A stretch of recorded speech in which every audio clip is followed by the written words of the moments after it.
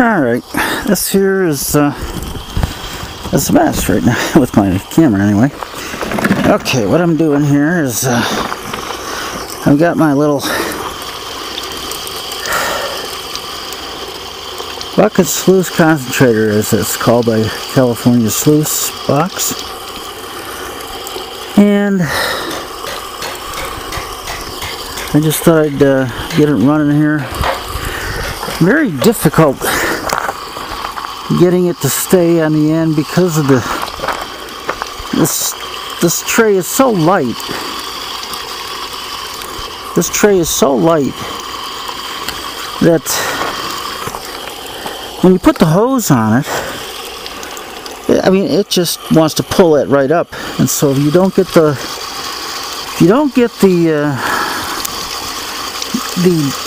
whatchamacallit cable down here with the ends on, man, I'll tell you, my brain is just really going. You know, the cables with the stretchy cables with the curved ends on them to hook them on things. Jumper braids. Just I can't think of the name.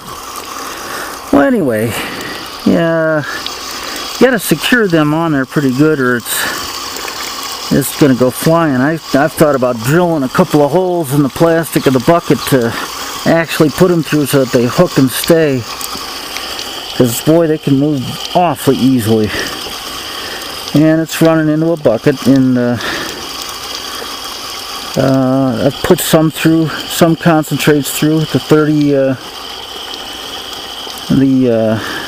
30 minus, and I'm going to continue putting them through and see what we can find in here. These are concentrates that have gone through both Tom and Perry's gutter sluice and my blue bowl, so who knows what's going to come up with this. Alright, I'll come back to you later. The positive thing about this is that you can actually feed it pretty fast. It doesn't take a whole lot of time to push that stuff down. Now, it's built up down here at the end because my bucket is full of water. I think if I scoop some of that water out, I'll be able to see better what's going on. So, okay, I've brought the stuff in to my patio where I do most of my stuff here, and I've drilled a couple of holes in the bucket to facilitate keeping these babies in there so they won't slip off when I put the hose on. And now I've got my recycling situation set up here. I got my pond pump down in there, and I'll hook it up to the end of the sluice, and we'll see what happens. We'll go from there. Alright, talk to you in a bit. I forgot to mention I drilled holes in the side of the bucket to, if I can see them down here, to let it drain out into back into the pump area. I don't expect to get any concentrates higher than that, where it'll go back in with the pump. So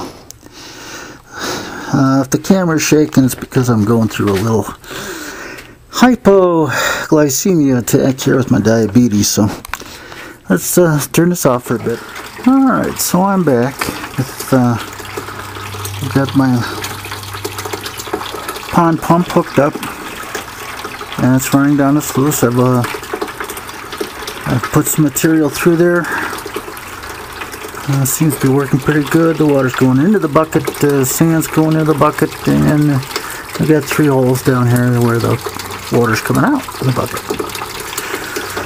and most of the sand going in the bucket. So, okay, I'm going to keep this operation going here and report on it in a little bit.